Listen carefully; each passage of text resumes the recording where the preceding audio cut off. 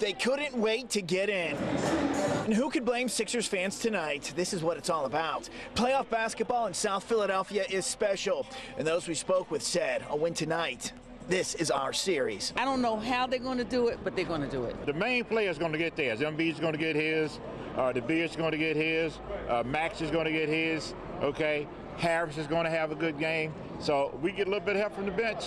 It's all over. And tonight it was a family affair. The Sixers were making memories that will last a lifetime. For these two, it was an impromptu trip tonight to the Wells Fargo Center. James was so excited when I showed him the tickets last night. We made it a surprise. For the Rathgett family, it's another chapter of many watching Sixers basketball. I love it. I come to every game. I bring my kids down, my wife. I mean, it's my favorite sport in the best city in the country. Awesome, Dad. We're always here for the playoffs. But it was not the start we had hoped for. The first two quarters were uncharacteristically sluggish.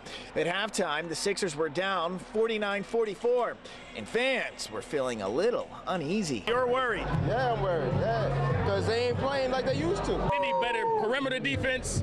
JoJo need to either, as soon as he get the ball, he got to either go straight to the paint or pass it. We need more motion. They being stagnant. They drop a game here, they drop a game there. Sixers and 5, you know what I'm saying? Let's go, boys!